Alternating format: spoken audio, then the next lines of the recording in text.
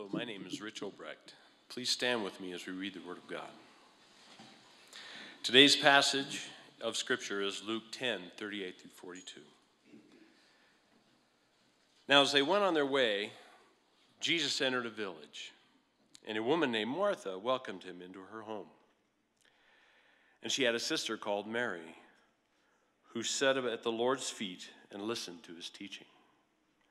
But Martha was distracted with much serving. And she went up to him and said, "Lord, do you not care that my sister has left me to serve alone? Tell her then to help me."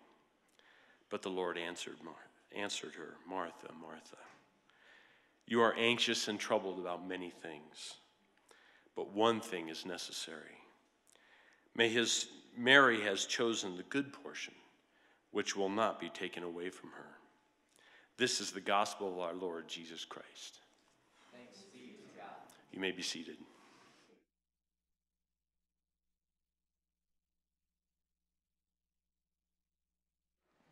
Two quick additional announcements before we jump into our text of study this morning. One is that less than 24 hours before my plane gloriously took off to Cancun, I got a text message from our executive pastor candidate that we'd brought in that he was accepting the job, had the chance to talk to him. And so we have a new executive pastor that will be starting April 3rd. And praise Jesus. I relaxed just a little bit better after that. Praise the Lord. It was great. And then secondly, I want to say thank you to Rob for preaching last week. I've heard numerous just wonderful reports. So thank you, brother. All right. And as you can see, I brought back a few tacos with me. So just kidding. I was walking through the airport heading back from vacation after a great week, and having traveled with just our carry-on bags, I was praising Jesus. Because that's a great feeling, isn't it? To have everything that you need for the week with you. You know they can't screw it up. And I remembered back to a trip we took when our oldest son Ethan, was 6 months old. And we went to Cabo San Lucas as a family with Kelly's folks. And I can remember Ethan being 6 months old, and so we didn't have just carry-on at that point in time. In fact, we had carry everything with us, and we had a pack and play for him to sleep in. We had a car seat for him to ride in. We had golf clubs to get away from him. And I felt like, and then every pair of clothing we owned, right? I mean, we were walking through that airport in Cabo, and I'm thinking to myself, are we going on vacation or are we moving here? Like, if you've been there, if you've ever had that experience, you know that feeling of somebody give me a hand and help me out. And I think life feels like that sometimes, doesn't it? I mean, life feels like we're walking through the terminal and we've got everything in our hands and it's a little bit too much to carry. You ever been there? Where we have the expectations that surround us. Some of them we've put on ourselves, and some of them we've just adopted from the society, the culture that we live in. We have the obligations that we rightfully need to do. We have the bills that need to be paid, the job that needs to be worked. We've got to wake up Monday morning and get after it. Some of us, we carry around in this pile of stuff. We also put religion on top of that. Right? And we want to spend time with God, and that's important to us. And some of us, we carry around some past baggage. We carry around some regrets. We carry around some of our failures. Some of us carry around guilt. And doesn't it feel sometimes like you're walking through the terminal and you've just got the weight of the world surrounding you? Am I alone in this? That sometimes it can feel like we're carrying a number of things in life. And if we were to go around this room and we were to just do a survey, most of us would say statistically that we are over-busied people. Some of us would say we're hurried. If we have a little bit more self-awareness, we go, yeah, I'm not just busy, but like this internal condition of my soul is one of hurry. And some of us would say that I feel like I'm carrying the weight of the world and I'm still coming up short. I've got my list of things to do. I've got my calendar. I've got my task list. And I accomplish all of it. And at the end of the day, I feel like I'm just carrying these things and missing the world around me. And yet, I don't feel like I'm doing enough. Or I don't feel like I'm doing the right stuff. I'm just doing whatever is in front of me. And sometimes, isn't it true, that the things that we carry, expectations, obligations, guilt, sometimes the things that we carry, even the good stuff we carry, causes us to miss the beauty of the life that God's invited us to live. And it's that circumstance that Jesus invites us to explore in our hearts and our souls this morning through Luke chapter 10. If you have a Bible, would you open there with me? Because we're going to read another encounter of Jesus. We've been walking through a series of encounters as we're leading up to Easter and our celebration of the resurrection in the season of the church calendar that we call Lent. And we're looking at different encounters that Jesus had with people on his journey to the cross in the book of Luke. And he has a number of different encounters, and these encounters change people in certain ways. And this passage notwithstanding, this is one of those passages that has this way of sticking with us because we can relate so distinctly to it. Listen again as we read the scriptures. Now, as they, and that's Jesus and these women, his disciples presumably with him, as they went on their way, Jesus entered a village. And a woman named Martha welcomed him into her house. And she had a sister called Mary who sat at the Lord's feet and listened to his teaching. But Martha was distracted with much serving. And she went up to him and said, "Lord, do you not care that my sister has left me alone to serve?" So two primary characters in our story. One is Martha. And Martha does everything right.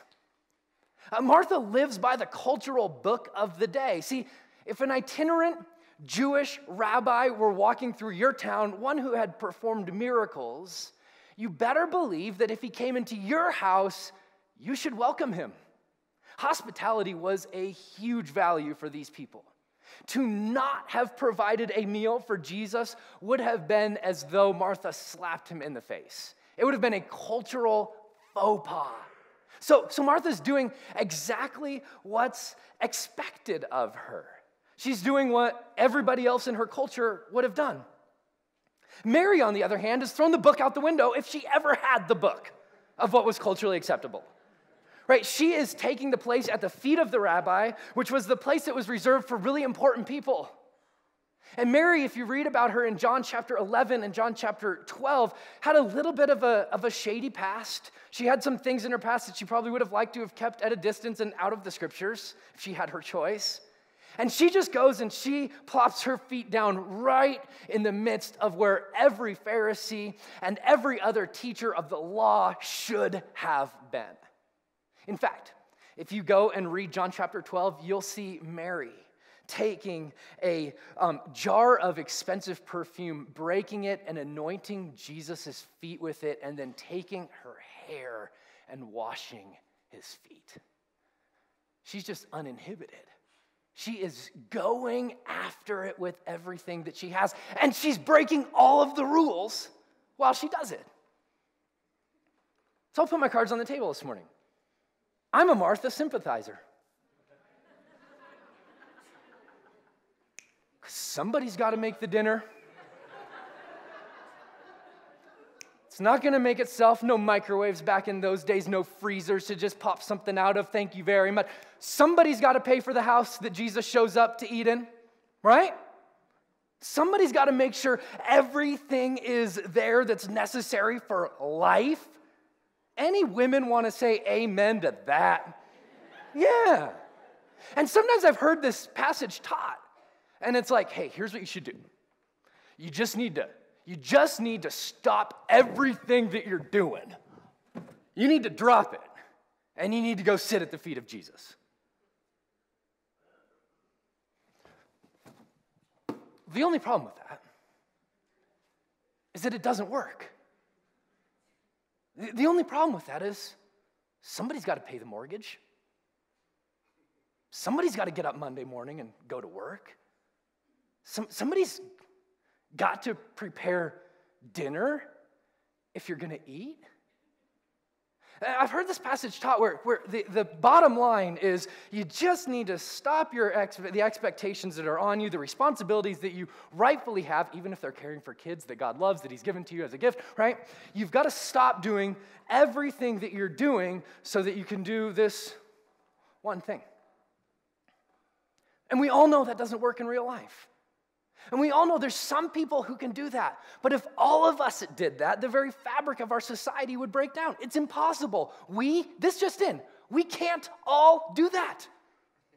Some of us have to get up on Monday morning and go to work. I'm a Martha sympathizer. But I have great news for you. That's not what Jesus is saying at all. Jesus is not saying that you need to quit your job. Jesus is not saying that you need to shirk your responsibilities. Jesus is not saying that there's only one thing that you can carry. In fact, the news is so much better than that. Listen to what Jesus is saying. And the reason that this story is in the scriptures. But the Lord answered Martha. This is after Martha complains that Mary is not joining him. Or joining her in the kitchen. But the Lord answered, Martha, Martha, you're anxious and you're troubled about many things. But read this with me, church. But one thing is necessary. This word necessary, if you were to go and dig in the Greek to find out what it really means, here's what the word necessary means. It means that which is essential for the journey. So here's what it doesn't mean. And here's what Jesus is not saying. What Jesus is not saying is you can only carry one thing and figure out what it's going to be. What Jesus is not saying is, man, who cares what you eat?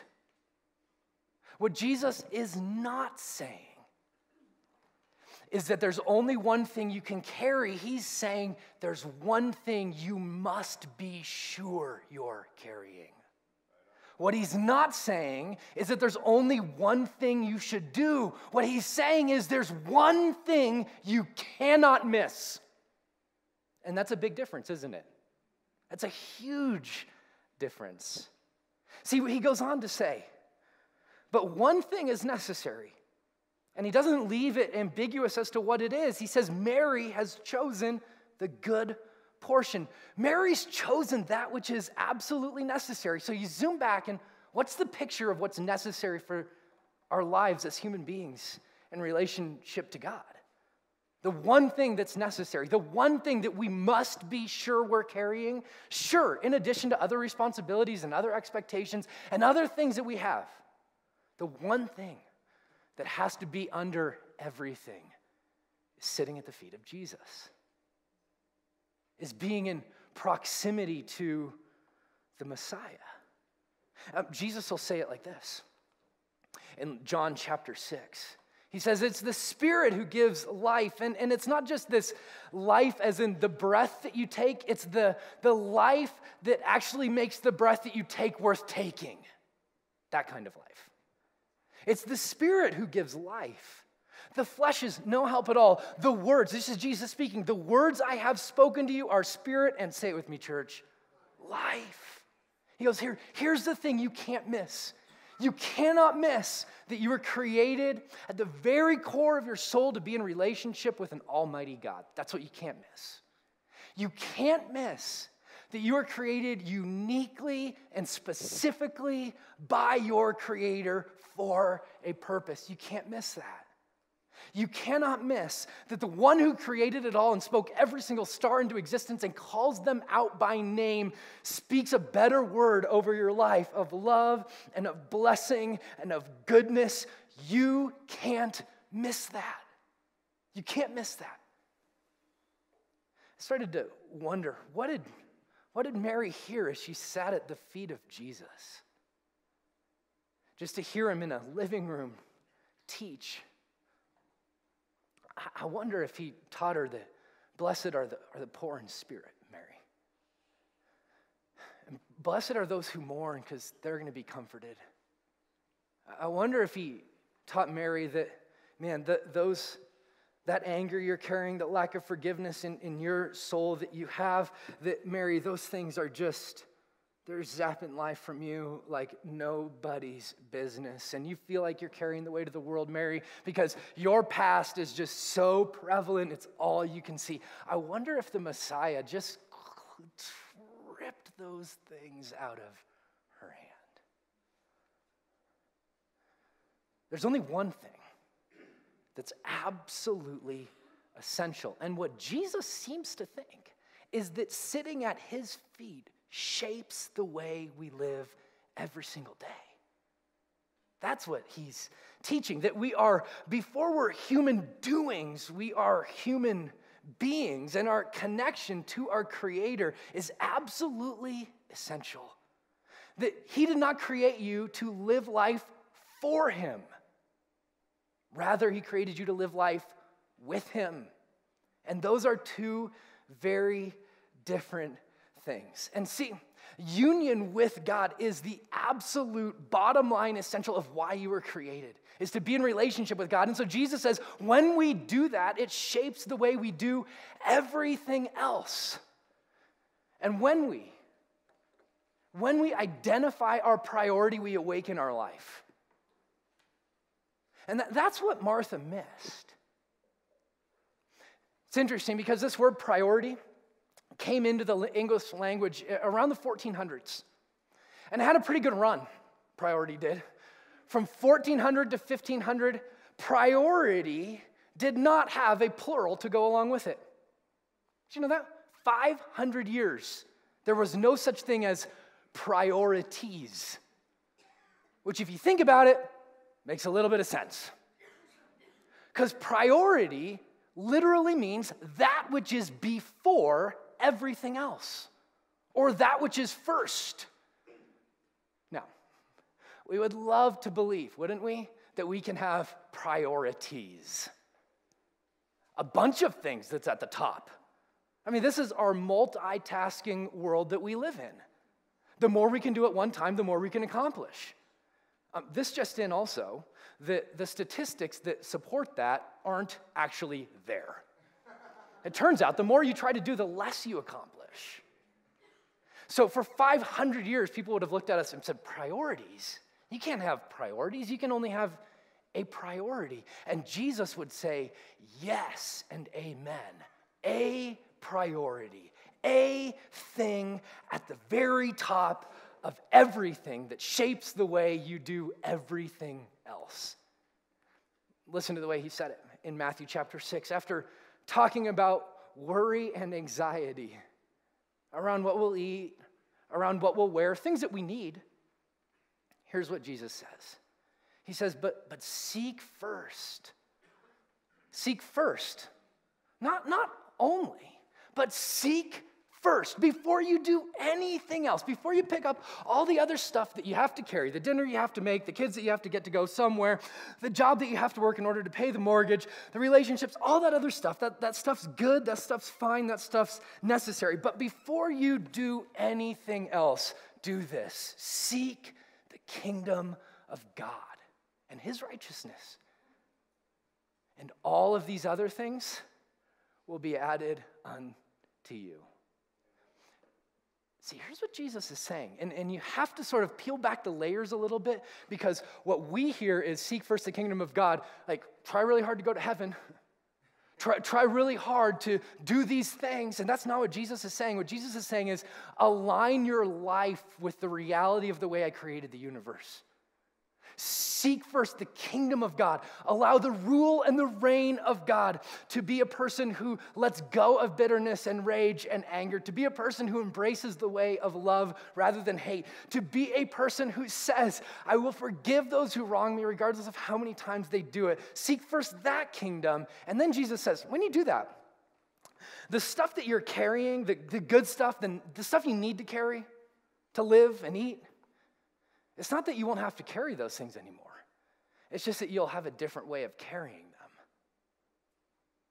Right? So there's more than one way to carry a stack of boxes, isn't there? Right? So when we seek first the kingdom, here's what starts to happen in our life. Sure, there's certain things that we'll weed out of our life.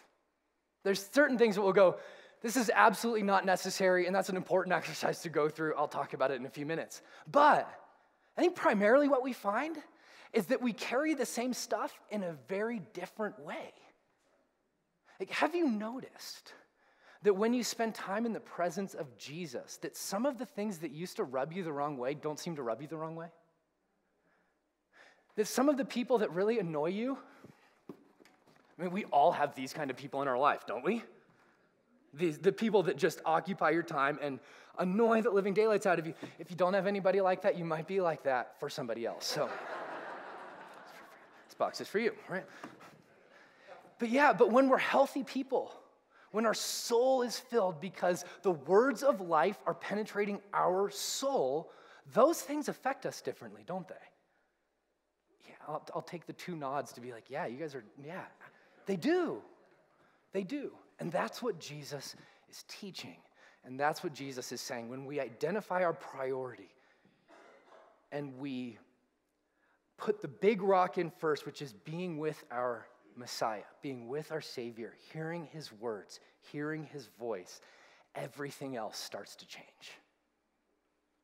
So here's the way that this story goes on.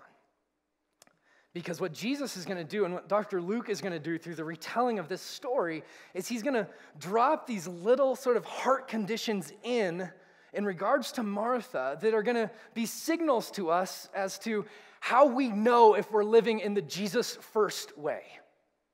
And so as we unpack this, 2 questions I want you to ask. One is, as we talk about this life with Jesus as a priority, does it reflect where you are? The second question is, does this first thing we're going to identify more adequately describe the way that you live most days? And if so, maybe it's because you're not truly sitting at the feet of your Savior. Verse 40. But Martha was, say it with me, church, distracted. Distracted. In the Greek, the word literally means to be driven about mentally. So before Jesus ever suggests that Martha is doing the wrong thing, Jesus suggests, or Dr. Luke suggests, that she has the wrong attitude. She's overbusied. She's overburdened. She's hurried. And she's missing what's right in front of her. I saw this video, short little clip, a few weeks ago that I think adequately describes this condition of being either driven about mentally or overoccupied or too busy. You might be able to relate to it. It's an interview that a man was doing on BBC from his home office, live television. And you'll see what happened as he did this interview. Happen all the time. The question is, how do democracies respond to those scandals? And what will it mean for the wider region? I think one of your children has just walked in. I mean, shifting sands in the region. Do you think relations with the North may change? I would be surprised if they do. Pardon me. My apologies. What's this going to mean for the region? My apologies. I love it. North Korea, scandals happen all the time. I love it because it's never happened to me, right? Like, can you imagine my 3 kids coming out on stage and I love he just hits them right in the head? National television just, boom, get away from me, child. Whose children are these? This is crazy, right? I love it. And here's the thing. I think it's a picture of if we were to jump inside each other's minds, that's what our mind looks like a lot of times, isn't it? Distracted. Like, okay, that thought needs to go away. That past regret needs to go away. That burden I'm carrying, it's just blocking me from seeing the life that Jesus has intended me to live. Here's the reason that I love this story. It's a modern parable. It's the story of modernity. We're over-busied people, aren't we? Statistically, they would say that 67% of women and 86% of men work far more than 40 hours a week. they'd also say that well over half of us never take our allotted vacation time. They would also say that we sleep 2 fewer hours on average than our great-grandparents 100 years ago did. You think that doesn't affect us as human beings, as people? You think that doesn't make it feel like, man, I'm doing more than I feel like I can legitimately do, and I still don't feel like I'm getting enough done? Sure, it certainly does. And so Jesus speaks into this a better word. But before we can just distance ourselves from this totally, he speaks to church people too. Because listen, he says, Martha was distracted with much serving. And if you were to do a word study of this word serving, what you'd find is that a number of different areas in the New Testament, this word serving is translated ministry. Martha was distracted with much ministry. See, so Jesus doesn't let religious people live under the cloak of religiosity. He sort of pulls that cloak back and goes, okay, let's talk for a moment, because you can be serving the Creator lunch and miss that he's in your family room. You can be serving the Almighty King of the world and not actually communing with him. See, Martha's overoccupied with ministry, and she's missing the very thing that she needs to adequately minister. And so Jesus pushes on us to say, busyness does not equal faithfulness. Just because you're busy serving Jesus does not mean that your heart is full of the very thing that you want to give to others. See, godly service flows from sitting at his feet, not just serving him lunch. And when we prioritize the right thing, it helps clarify everything. And so we move from this place of distraction, overbusied, overburdened, to this place of clarity. And here's the thing. Just to be really honest with you guys, this is hard. I am standing up here preaching to the choir. I live in the suburbs. I have 3 kids. Raising kids is a sport in the suburbs, right? And it is so hard to feel like, man, everybody else is getting a little bit ahead. And if we don't get our kids involved in every single thing, we're going to deprive them of the thing that's necessary for their soul to live and thrive and survive. And it's impossible. You know, the good news is statistically, that kids who are involved in everything differ very little from kids that are involved in nothing. You know what the common denominator is for healthy, well-balanced adults in their childhood years? Is a house that's stress-free and loving. So it turns out our desire to do more for our kids might actually be taking things away from our kids. That's just for free, though. Because here's what we start to see is that Martha gets caught in the hamster wheel that we often get caught in. And there's 2 things that really steal Martha's joy in sitting at the feet of her master. One is expectation. She's got the cultural expectations that are just pressing in.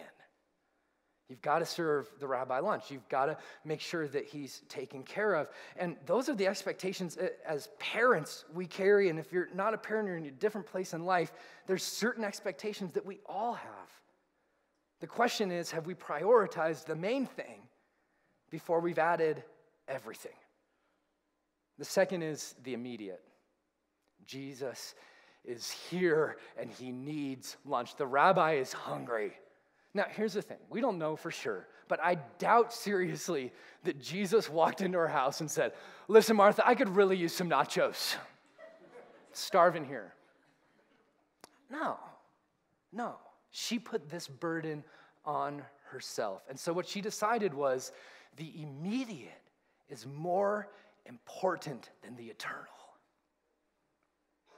And before we start throwing stones at her, remember, I'm a Martha sympathizer. We do the same thing all the time, don't we? That the immediate steals our focus steals our time, steals our energy, that we start carrying the boxes around instead of having it prioritized in such a way where we go, yeah, I can carry this and I can do it in a healthy way. A recent study revealed that young adults, this is the demographic they looked at, look at their phone over 85 times a day. Can you imagine the immediate taking us in so many different directions? So Paul has this life ethos that he invites us to embrace. And here's what he says. For me, to live is Christ. To live is to be with the one who created me to be with him. To die is gain. Charles Spurgeon, the great preacher, said it like this. He said, lives with many aims, like water trickling through innumerable streams, none of which are wide enough or deep enough to float the merest cockle shell of a boat. But a life with one object is like a mighty river, flowing between its banks, bearing to the ocean a multitude of ships and spreading fertility on either side. I don't know about you, but I want my life to be a waterfall, not a trickle of a stream. The question we have to wrestle with then is our priority of being with the one who has the words of life identified and implemented as our priority? If not, we're probably distracted, and Jesus is inviting us to a renewed sense of clarity this morning. Here's how the passage continues. The Lord answered her, this is Martha, after Martha says, hey, Jesus, I'm not sure if you're aware, but I'm sort of in the kitchen alone. If you could do something about it, that'd be great. I don't know if you've ever told Jesus what to do. Usually doesn't work all that well. Doesn't work out well for me. I'm not sure how it goes for you, but here's what he says. Martha, you are anxious. Literally, Martha, your mind is divided into parts, and they're tearing you in a bunch of different directions. And doesn't this make so much sense? If her priority isn't identified and it isn't clarified, then certainly life comes away and it divides us.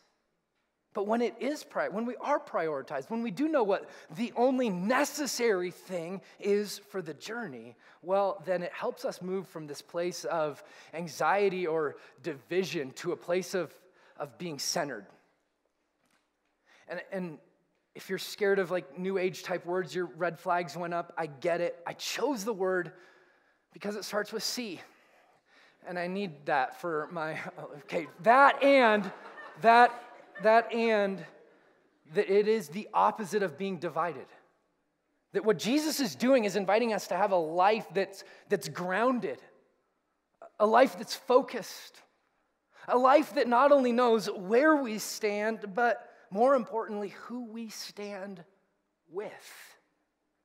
Instead of being tossed about by whatever the immediate and the expected need of the day is, to know underneath it all, I am loved by the King of Kings and the Lord of Lords. That underneath my failures is a waterfall of grace that I could never out-sin. That underneath it all, Jesus the Messiah spread out his arms, walked to his cross, shed his blood, and gave me his righteousness. In a world where the waves and the wind rage, Jesus invites us to be centered, anchored, grounded, unified in him. In him. And see, when we start to worry, what we really need to do, our MO when we start to worry is, I've got to do more, I've got to try harder, I've got to work harder. And what Jesus says is, no. Come on, just come back, spend some time at my feet, recalibrate your heart and your life around the deepest reality in the universe, that you are loved by the maker of it all. And then you'll carry the stuff in your life in a little bit different way. See, the Apostle Paul will write about this in Philippians chapter 4, where he says this. He says, don't be anxious about anything, which Don't we wish we could just put that on a task list and be like, done? But he gives us the antidote to anxiety or worry. But in everything, by prayer and supplication with thanksgiving, let your request be known to God. Sit at the feet of Jesus. Be with him. When anxiety starts to rise, don't hit fast forward. Hit pause and go and be with him. Because that's what's off. And then the peace of God, or literally the peace is this weaving back together of the stray parts of our life. Isn't that great? We were distracted, we were anxious, and now through sitting at his feet, we are woven back together to become whole and healthy people. And the peace of God, which surpasses all understanding, will guard your hearts and your minds in Christ Jesus. So if you want to guard your life against anxiety, spend time at his feet. That's where it starts. That's where it flows out from. And so we can work backwards too and say, okay, if I am anxious, then the dashboards on the light of my soul need to be going off, because it means I haven't really prioritized the only necessary thing. Here's how the passage continues. Martha, Martha, you're anxious and you are, say it with me, troubled, right? Troubled. If you were to do a word study on this word, it's fascinating because this word troubled makes us seem like, well, maybe Martha's just like,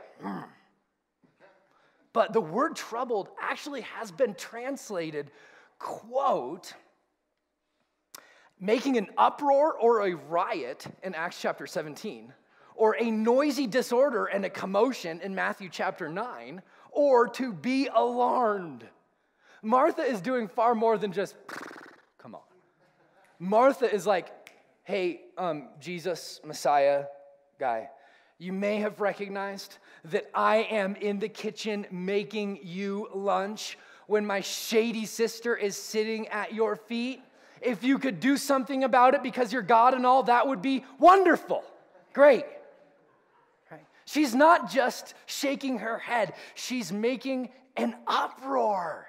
And see, part of Martha's troubled nature is that Mary isn't following along. She's not playing the same game. And can we talk honestly for a second? Isn't that what often gets us too? It's, hey, these people aren't playing the same game as us, and they seem happier. We need to drag them into our game. They need to be a little bit busier. They need to do a little bit more. We need to talk them into joining whatever, right? Isn't it true? She's upset because Mary isn't joining in. And here's the thing. Unhealthy people always create unhealthy environments. And we have to decide, are we going to just jump in line and go along with it? Or are we going to say, no, my priorities are clear and I'm going to live by those and let them define me? And here's what Martha believes. Martha believes if it doesn't get done by me now, it won't get done by anyone ever. The reality is, they probably would have eaten. It wouldn't have been as good. It wouldn't have shown up on Pinterest. Nobody would have Instagrammed a picture of it, I'm sure. But they would have eaten something, and if they didn't, they most likely would not have died of starvation. Right? And so, Mary's choosing the only necessary thing. Martha's choosing the immediate, and the fact that Mary doesn't join in, it troubles her. I can remember Bill Hybels telling a story at a conference he was speaking at. He's a pastor of Willow Creek Church, a large church outside of Chicago. He tells a story about walking past somebody who was working in maintenance on their campus, and he was cutting these branches, and as he worked, trimming this shrub, he was whistling as he worked. And Hybels said, I thought to myself, if you have enough energy to whistle, you have enough energy to work harder. And then he thought, oh, wow, I'm in a really bad place. Right? Because he was overworking, and he was overextending himself, and he was overbusied, and we usually wear that as the badge of honor and courage, like, man, I'm so important, I'm so busy, I've got so much going on, I don't even have enough time to sleep. Now, Jesus says you're lazy because you haven't prioritized your life. And when we live that way and people don't join in, it causes us to be distressed or troubled.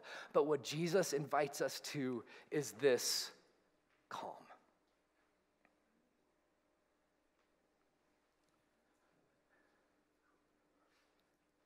See, for me, I know that I'm unhealthy when small things bug me, when people I love rub me wrong, when I get cynical and critical of the people that I'm working with or around. I know I'm in an unhealthy spot. What are your dashboards for your soul? And it helps us know, are we prioritizing the right thing? Because we're all prioritizing something. Here's how the passage ends. And I always thought it was this throwaway verse, like this is just the end of the story. But listen really carefully to what Jesus says. But one thing is necessary. Mary has chosen the good portion. This is a terminology that's used in reference to food. Mary's chosen the bread of life. Martha, you chose the bread of lunch. She chose the good portion, which will not be taken away from her. So here's what Jesus is saying. Not only am I going to make her leave the living room and sitting at my feet to come and help you in the kitchen, but what she learns sitting at my feet will carry her and walk with her into eternity. Because what we learn sitting at the feet of Jesus is a timeless treasure. It's not something that we get just here on earth. It's an eternal formation that God does in our soul. The only thing we carry with us into eternity is the people that we have become. And so what Jesus says is, listen, formation at my feet is a timeless treasure. It won't be taken away. Your character and the development of who you are in your soul is something that will walk with you into eternity. So the question becomes, how are we doing in cultivating a soul-level health? Are we walking and sitting with our God in such a way that it shapes the way that we carry everything else? Or are we just trying to do as much as we can and fit it all in? And maybe if you are, you feel like you're missing the best things in life because your life is so full. Briefly, as we close, I want to give you 3 pieces of encouragement and how to say, Paulson, I'm in, but what does this really look like? What does this really mean? First of all, here's what I would say. Number 1 is we need to spend some time prioritizing our life, deciding what's first. What is the only necessary thing for you? So maybe a way that you do this week is you take some time and really succinctly, as best you can, write your vision for your life. And where does sitting at your master's feet fit into that? Write the vision for your life. This is what, when it's all said and done, this is what I want my life to be about. An Australian nurse named Bonnie Ware, she cared for people in the last 12 weeks of their life. And she started to ask them, what are some of your regrets in life? People that were on their deathbed. And the number 1 thing people said to her was this: I wish I had had the courage to live a life true to myself, not the life others expected from me. So here's what they're saying. I wish I would have prioritized and built my life around that. Secondly, this one thing life is a life where we actually practice our spirituality. We practice spiritual disciplines. We walk with Jesus. On the backside of your bulletin, I've included 9 ways that people sit at the feet of Jesus. Let me take that out, even if you're not a note taker. 9 ways that people sit at the feet of Jesus. And here's our default in post-reformational evangelicalism is, hey, read the Bible and pray. And listen, those are both really, really good things. I am all for read the Bible. I'm all for pray. But the reality is that when you read the Bible, you start to see different ways that people connect with God. That it's not the only way. And in 1996, Gary Thomas wrote a book called Sacred Pathways, Discover Your Soul's Path to God. And on it are things like naturalist. Like, so maybe you connect better with God on a hike than you do anywhere else. Here's what I want to invite you to do this week. 1, experiment. What ways does your soul connect best with God? How do you hear him speak to you? How do you sit best at his feet? And secondly, do it. Do it. And see if the words that he speaks aren't the life that you long for. Practice it. And then finally, pause. Pause. In the scriptures, we're invited to have a rhythm to our life, a rhythm to our day, and I would encourage you that you spend time in a given day sitting at the feet of Jesus, that we have time in our week. You've carved out this hour to say, God, I just want to be with you. I want to soak in your presence. As the scriptures invite us to the gift of Sabbath, that we would be people who Sabbath and people who sleep, that we stop long enough to enjoy the life that God has given us instead of just fast forwarding through it. And you know what I've found happens in my life? When I say I want to live my life based on the rhythm that God's invited me to, where sleep and Sabbath are an actual part of it, that I start to see God in the day-to-day. If I train my soul that way, I start to see God in the everyday stuff. And I just wonder if Martha had cultivated a rhythm of sleep, a rhythm of Sabbath, a rhythm of being with her Savior, would she have missed the fact that he was in her living room? See, so it's not just pause when it says in our calendar, but it's pause when we see God show up in the unexpected, in the uninvited, in the unanticipated, to just say, we're just going to enjoy this moment because we've been visited by our great God. See, when we identify our priority, we awaken our life. And Jesus' longing is that we would move from this place of distraction to clarity, that we'd move from this place of anxiety to centered, that we'd move from this place of troubled, distressed to calm. He doesn't always change the things you carry, but he certainly changes the way that you carry them. Let's pray.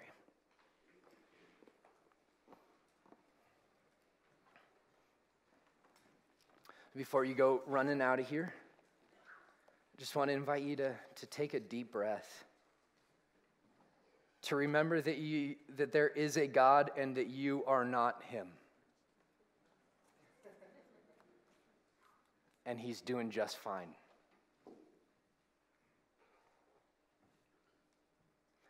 And he sits at the center of the universe, holding it all together. And if all that's true, and I believe with every fiber of my being that it is, then he certainly has enough strength to hold you together.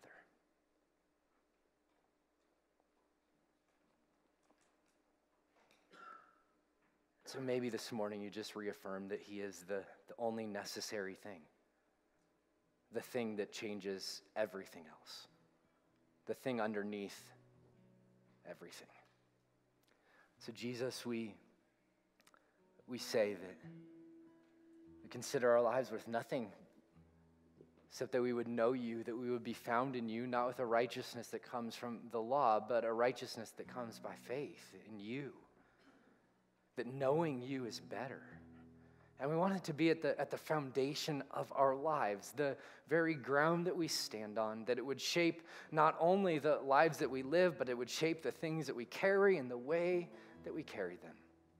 So, Father, this morning, would you use your scriptures to press on our life in such a way that it would be for our good, for our joy, for our freedom, for the glory of your name, and for the good of your world, we pray. In the name of Jesus. And all God's people said, amen.